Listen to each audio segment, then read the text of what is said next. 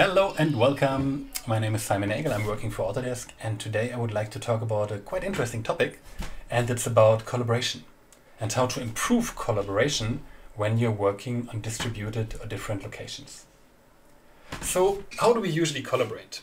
Let's just imagine I have a project and I would like to create some scenes where I have a foreground and a background. For example, there's a product or a car in the foreground, and I have a set, a studio set, an environment set in the background. Or let's just say I would like to make a comparison. I have a data A and data B, and I would like to compare it. So how can I compare it in a real-time scenario? Usually what we do, and that's a great way of doing, we exchange the data. So we send the data from A to B, or we have a central storage where we can access the data, and afterwards we have some kind of template where we import the data into our system. Then we can make comparison. This is working, that's quite a standard of working, and it's working quite well. But nevertheless, we have some challenges here. So first of all, I need to have access to the data. I need to be allowed to access the data. At the same time, I need to want the other one to have access to my data. So I need to give my data away. I need to trust the other person that he can see my data. At the same time, I have just classic issues. I need to upload, I need to download. Even with the fastest internet connection, it's going to take some time, some minutes, and so on.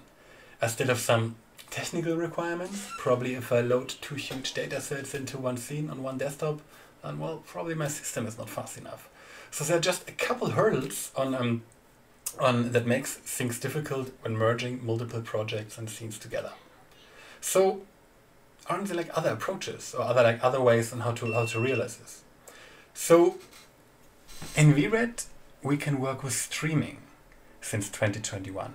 And streaming technically means that I can stream my data from my VRED Pro desktop application or from my VRED Core Cloud application directly into a browser.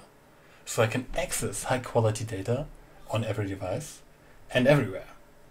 And streaming to the browser gives me some flexibility. So I can just get a dataset, stream it to the browser, I can review it and even access and adjust it over there in the browser.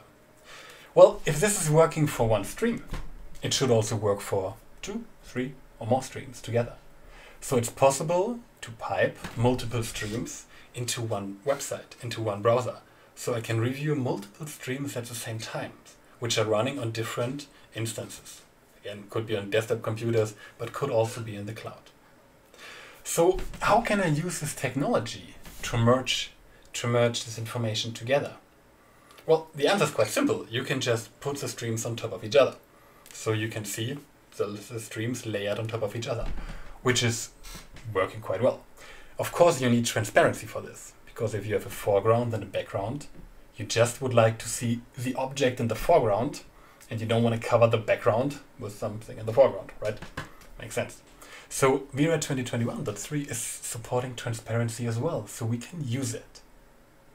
So what does it mean?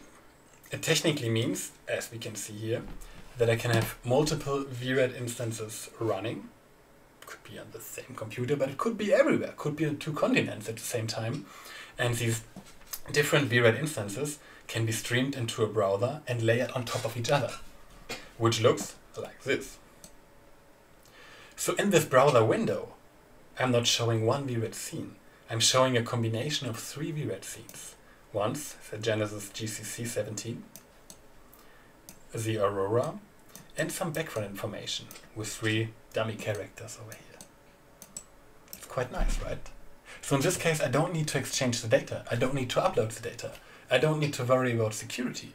I can just review it at the same time in one browser on another device. But at the same time, if somebody's working on each scene, I could see these changes live. So for example, if I select the hood of this Aurora, I can change the hood. And I can still see the changes of the hood in my browser window. So even if one of those persons is making changes in the foreground, in the background, on model A, on model B, I can see it immediately and in real time. So I think there's a lot of potential of taking advantage of streaming technology in VRED, and I'm really curious if this could be something where you want to work on or which could be interesting for you. I have some technical details to share. So if you're interested in the technical details, yeah, please stay on. I'm going to talk about them right now. For those who are not interested, thank you for watching. And yeah, see you soon. So let's go on about the technical details, because if you want to realize this, there are many things you have to keep in mind. First of all, layering multiple instances of a stream on top of each other is working since VRED 2021.3. Since then, we can also work with an iframe, and with an iframe, we can layer on top of each other with the so-called Z index. So in this case, you have an HTML page, and on this HTML page, you can see that I have 1, 2, 3, 4 iframes on top of each other. However, a bit of a challenge is, if I navigate around this, how does the browser know which car is supposed to be in front?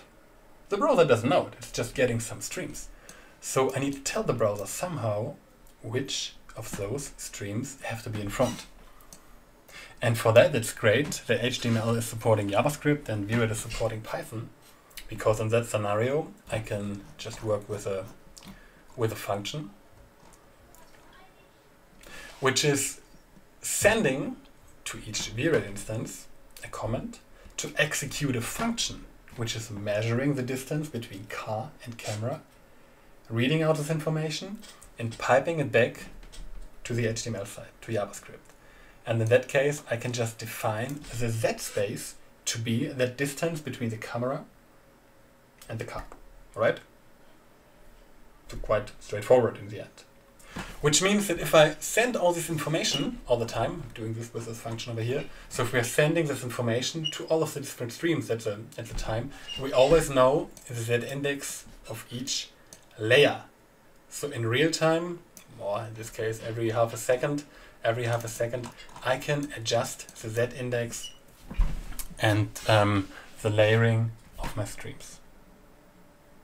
At the same time, I need to make sure that my navigation is in sync, because usually if I have 1, 2, 3, 4 different sessions open, they need to be synchronized. Otherwise, my navigation would not work. So for that, I can take advantage of an inbuilt functionality of VRED, which is a so-called collaboration module. And in the collaboration module, I can start a collaboration session, which is usually used when loading multiple VRED sessions on different instances, that I can see what another person is doing in another scene, or he can see what I'm doing in my scene. The collaboration session just requires an IP address to be connected to, so I just need, in this case, my IP address of my computer, where all of my instances are connected to. And there's an inbuilt functionality for my collaboration session, which is spectating. So I can show the current view of a selected user. If I deactivate this function, you can see that right now I can navigate here and that window. Right? I can navigate around here, I can navigate around here, which doesn't make sense at all for this scenario. But that's a common behavior when I have multiple streams open. So I need to make sure that I start my collaboration session and I use my spectate function. And afterwards, I choose the participant who should be the master for the navigation. And in this case, the master of the navigation is a transparent stream of VRED, which is running on top of everything else. Okay, so the synchronization is just done via the collaboration, and they are all spectating this point of view from this window over here. So if I navigate here, all the other cameras will automatically follow. Okay, so I also would like to show you something else, because the general idea is to make this working out of the box. So right now I wanted to create a process where I can just click a button and everything will just run and will just start automatically. If I would not do this, it would mean that I need to start 1, 2, 3, 4 VRED instances. I need to load 1, 2, 3, 4 different datasets. I need to start collaboration. I need to start the screen at the same time, so that's running. And this is of course possible, but it's probably not really workflow proof. So what I did in the HTML side, I'm starting directly the collaboration. So whenever I'm loading my whenever I'm loading my session, I automatically send a comment from HTML to the different browser windows that the collaboration session is going to start. And at the same time, I would like to start the VRED Scenes. But for that, I was using a so-called batch file, and this batch file is starting a VRED instance on the computer. And it's starting on a different port, because if I would like to use multiple streaming instances on one VRED PCs, they need to run on a different port. That's essential. Okay, so the default port is 8888. So in this case, I was starting the 4 instances on 4 different ports: 8880, 8881, 8882, 8883. I also added a post-Python function to it, which means that after starting the VRED session, I'm starting a post-Python process and I'm loading the data in here. So in this case, I'm loading the Aurora data, I'm loading the GCC data, and I'm loading, well, in this case, the Genesis data for the background. I'm also defining a variable, so each VRED system knows on which port it's running. So I can make some additional changes in a script right now. Because I also execute a script after loading a file where I can define some extra functionalities. Hope you're still with me. So I'm starting VRED, I'm loading the scene, I'm defining the port, and I'm doing some extra scripts.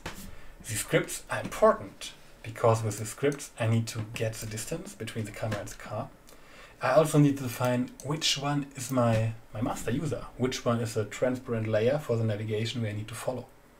And I also define some port-specific functionalities. For example, on port 8888, I would like to see my car, and I always would like to move my car by 1500 units to the left. On the second port, I also would like to have a car, and I would like to move it by 1500 units to the other side. On both, I don't want to see the environment, so I'm hiding the environment. On the next port, I would like to see the environment, but I would like to hide my car. And on the last instance, I would like to hide my car, and on my environment, that I just show my transparent screen. I do this, that in the end I have just one button. If I want to, just one generic scene, and everything else will be automatically created once pressing the button. So the scenario, I press a button, I need to specify 2 scenes in advance that I would like to compare or merge together, and afterwards all of it is loading automatically. So I published the data with it, so please feel free to look at the data yourself.